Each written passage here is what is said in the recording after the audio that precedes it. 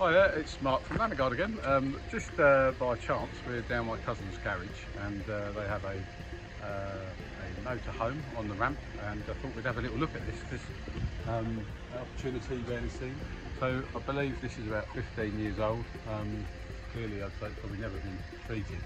You can see the amount of rust and rot that they're dealing with. What was, I suppose, most poignant was there's a big welder sitting underneath here, so I'm guessing that's the job in hand. But if we walk through under here, you'll see there's some galvanised parts, there's some wooden parts, wooden floor being a motorhome, which is why we use the outdoor and that, the anti-fungal in it to stop any mould being created on the wood. You know, moto chassis, all the moto spray on under the whole thing is what's needed. And obviously this is galvanised, but when you've got galvanised parts, anything that isn't sacrifices.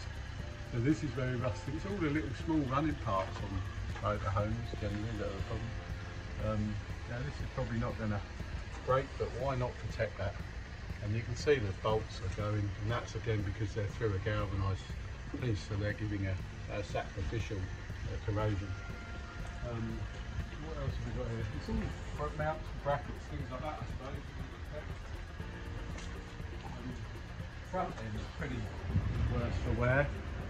As you can see up in there, all the power steering hydraulic hoses here, and lots of really bad corrosion that clearly I suppose no one's ever done. Here, that's going to go, and obviously it's already gone here, so it's starting to go, starting to cost money, and that's what that welder's there for. So, there you are, they're quite useful. This is moto boxer.